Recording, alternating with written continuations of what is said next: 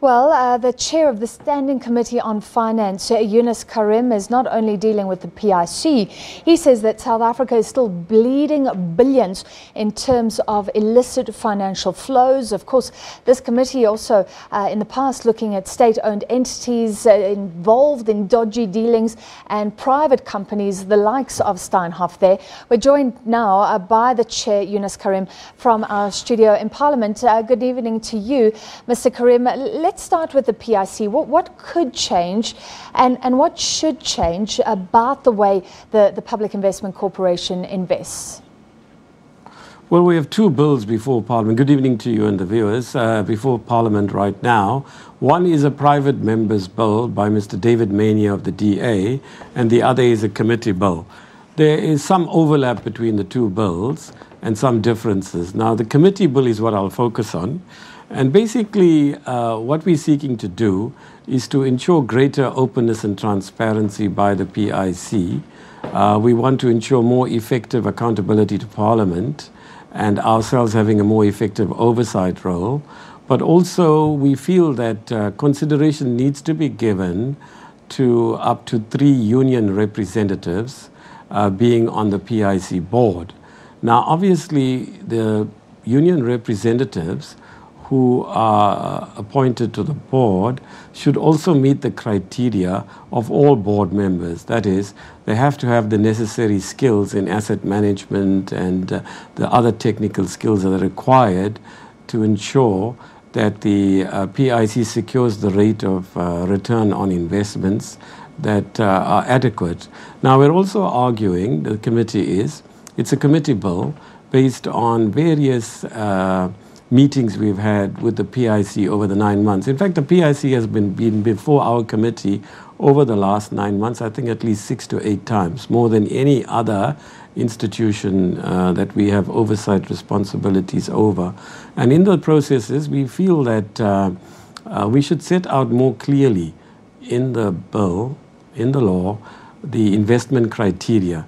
Yes, to adequate returns, but also at the same time, given the weight the PIC carries in the economy, managing some 2 trillion rands of funds, close to 2 trillion rands, they are vitally important to the country's transformation and developmental goals. They are crucial, for example, to ensuring that the economy is de-racialized, that African and black, more generally, entrepreneurs are given space to enter the economy, but at the same time, obviously, they have to protect workers' interests and ensure that their pensions are secure. The Government Employment Pension Fund, the GEPF, is already overseeing the PIC, or we've had them in before, and they explain very rationally how they lay out the mandate to the PIC. They tell the PIC on which grounds they are allowed to invest and not allowed to invest. Why is that not working? That's a matter you need to ask the GEPF and indeed also the trade union representatives on the GEPF. They are there anyway. Now, the request to have representation on the board of PIC by union representatives have come from themselves. And I think they are right to ask for this representation. Obviously, today we just had the first tranche of public hearings. There will be further consideration of what stakeholders and civil society have to say. We haven't taken any final decision. It's merely a draft bill. In fact, Parliament rises shortly in the next week to 2, and then we will reconvene from the middle of August to late September for the 3rd quarter. It's in that period from, I think, middle of August to the end of August that will give much more concerted attention to all these issues. So we need to engage more with experts and with civil society stakeholders to arrive at some degree of consensus on what it is we do. But certainly, if the GIP was fulfilling its role properly, and if in fact the PIC was investing firmly within the framework of the GEPF, we wouldn't be having some of the controversies we do in the public domain. We should stress, though, that while there is a crucial importance to protect the interests of the pensioners in the public sector who are in the GEPF, at the same time, workers also have to contribute towards the developmental goals of the country. In fact, it is working people and the poor and the disadvantaged generally, who can benefit enormously from adroit and strategic investments by the PIC. I should stress too that ultimately what you have here is a defined pension benefit. So it means effectively that if the PIC and the GEPF fail to sustain adequate returns for their members, it will mean the fiscus will have to come to the rescue, the taxpayer effectively. So we as Parliament have a vested interest, and so indeed does the National Treasury, to ensure some effective oversight. Because ultimately, remember, it's the fiscus, as I earlier said, that will have to come to the rescue of the GEPF and the PIC if there are not adequate returns for those government employees. Is there not a potential problem here in that the PIC, maybe there have been some concerns, but they've also made some good investments? And they're an investment body, we know, competing with other investment bodies that have to be very agile, move in and out of investments, trade very quickly. Could we not bog this, the PIC down with too much oversight? Yes, you're quite right. We are acutely aware of that, and so it is that we will give further consideration of how we consider union representation in the PIC. It cannot be at the expense of the agility and the adroit decision-making and quick decision-making that you speak of. We're aware of that. We're looking into that. We haven't taken any final decision. But we don't think that inevitably having effective union representation on the board will necessarily undermine those goals.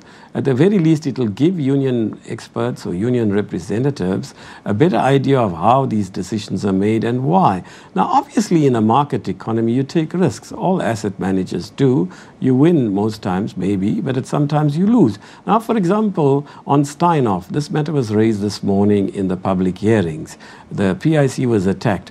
But is it fair to attack the PIC for that? Who would have known that Steinhoff will collapse the way it did, right? So there are decisions they make in good faith, and then they turn out not to give the returns that are expected. But on the other hand, there are also decisions the PIC might make that they should have anticipated are not in the interests of the members of the GEPF. And those decisions are increasingly being brought into the public domain. May I stress also, it's a lot of smokes and mirrors. There are accusations being made that the board is about to suspend the CEO, Mr. Dr. Daniel Machila, from his position for now. I think we should wait for the police to complete its investigation. I think we should allow the board to do its job of oversight in respect of this matter, and they must report to the public via Parliament. For us, it's not to interfere in the internal operational issues. We don't have the forensic or technical or investigative capacity to tell whether Dr. Machila is in fact doing what he's accused of doing. So we wait on the board to report to us. And in fact, on Tuesday next, some of these issues that are currently in the public domain will in fact be pursued with the board chairperson, the Deputy Minister of Finance, and the CEO and others who will come from the PIC. So our committee has been persistently preoccupied with these issues and will continue to do so in the interest both of the members of the GEPF and the public.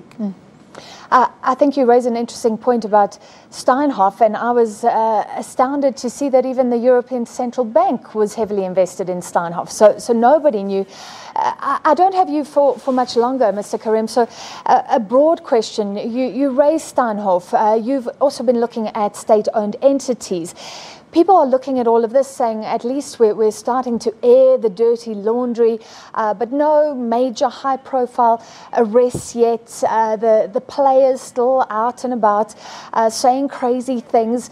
What's your overall view of the functioning of your committee, of how South Africa's finances and ethical leadership and all of that is stacking up right now? Well, when it comes to state-owned entities, as you know, the Public Enterprises Committee deals with that mainly, right? But insofar as you're asking a general question, I think the public has reached the end of its tether, and so have many parliamentarians, about the abuse of public resources, both by the private sector and people within the public sector. And so it is the Public Enterprises Committee carried out this exhaustive inquiry, and they're about to report on it, right? Now, we're also acutely aware that the private sector is also much to blame. For example, if you look at the series litany of corporate failures, KPMG, Steinhoff, a whole lot of accusations against others, I think really that the committee has to play a more active role in ensuring the regulators and the investigative authorities deal with these matters. For example, there are staggering amounts of money, you said in your initial introduction to this interview, that are leaving the country through illicit financial flows. Now, by its very nature, it's hard to give an amount, right? But global financial integrity suggests that between 2002 and 2012, $122 billion left South Africa illegally. We don't know the exact amount, but we do know that we are amongst the 10 worst countries for illicit financial flows. Only a month ago, SARS reported that we are amongst the top 5 countries for illicit tobacco trade. And we really feel that there should be an interministerial committee coordinated by the Minister of Finance and including possibly the Ministers of Trade and Industry, Police, Intelligence, and Justice to work together to oversee a recently formed interagency structure to deal with illicit financial flows. Now, here we have it. Before Parliament right now is this bill that deals with a 1% increase in VAT. Now, from that, the government hopes to secure 22.9 billion. Now, if we reduced this flow of illicit money, that 22.9 billion from VAT would not be necessary. It's estimated, Minister Gordhan the other day said in the public domain that state capture alone might have lost us something like 100 billion rands. We have been calling repeatedly for far more effective investigation by the hawks. For example, 1,700 South Africans are mentioned in the Panama Papers, right? For having money in bank accounts and so on in Panama, which is, as you know, a haven for this sort of illegal money. Now, obviously, of the 1,700, there may be many, many South Africans who have done so legally. There's no problem with that. But there are many others, surely, who haven't done. So you can't tell me or the committee that of the 1,700, there isn't a single person who's transferred money illegally. There's the Paradise Papers and so on. We think the performance of government, its agencies in this regard, are abysmal.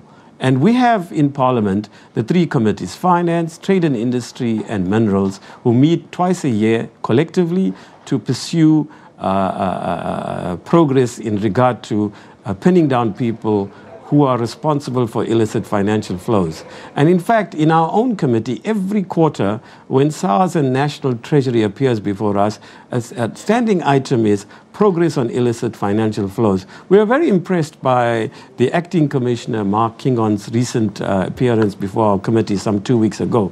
We expressed a candor we haven't heard, an openness we haven't heard before. He effectively said to us, to paraphrase him, that they've dropped the ball, as it were, on illicit financial flows and illicit tobacco, and that they're meaning to do much more about this.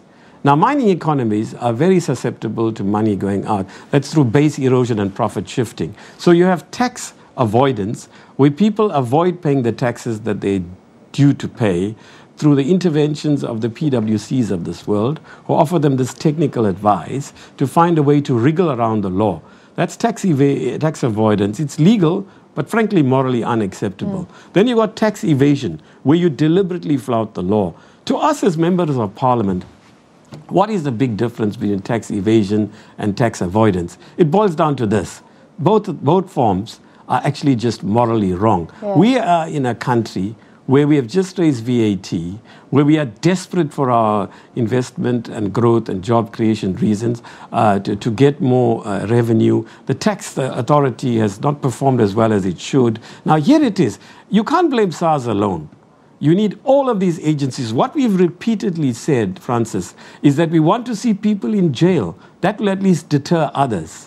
Far too many people are perpetrating these illicit financial flows, and there's nobody going to jail. And that's what we'd like to see. And that's why we're pressing our fellow committee, as it were, the police committee, to also, in its quarterly engagement with the hawks, to secure greater pressure on them to ensure that people end up in jail. That's where they belong.